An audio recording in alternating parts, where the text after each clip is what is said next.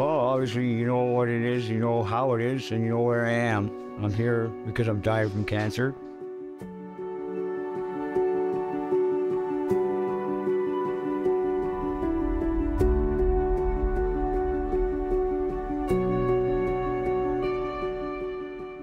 I have been a nurse for many, many years, and I've just seen the phenomenal need that people have at the end of life care. So when we think about people who are living on the street, when most people want to die at home, if you don't have a home, where do you go to die? And so what should we as a society be doing for them? And I think that's one thing here at Journey Home Hospice we're trying to tackle. For those with a life-limiting illness, palliative care eases suffering and improves quality of life.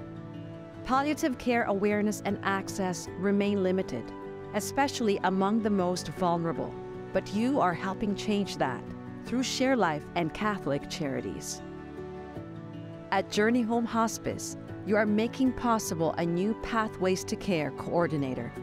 This coordinator helps homeless people like Peter navigate the system, connecting them with compassionate end-of-life care at Journey Home or elsewhere.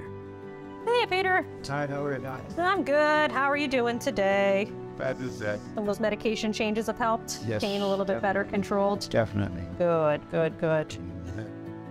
The last few days have been really good. Really, really good. The medications that they're prescribing me is just starting to gel now. The doctors in here are great. Phenomenal. Peter passed away in January 2022, surrounded by the Journey Home Hospice family.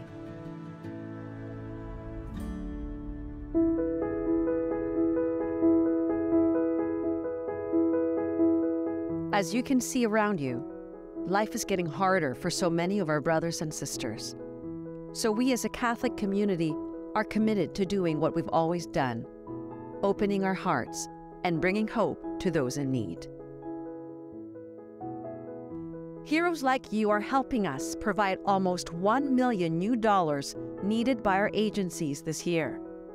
This means more resources for counseling, more help for seniors, more opportunities for at-risk youth to experience summer camp, and more access to palliative care.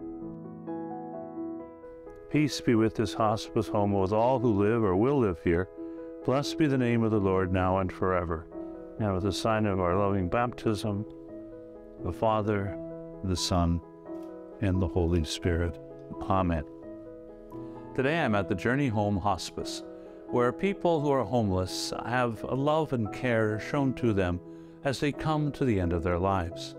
This love and this care is what we celebrate in our Catholic faith through the Sacred Heart of Jesus, the love of the Lord for those who are most vulnerable. And this is what ShareLife is all about. It is that care, that love, that compassion modeled on the Sacred Heart of Jesus, which allows each one of us to be a true disciple.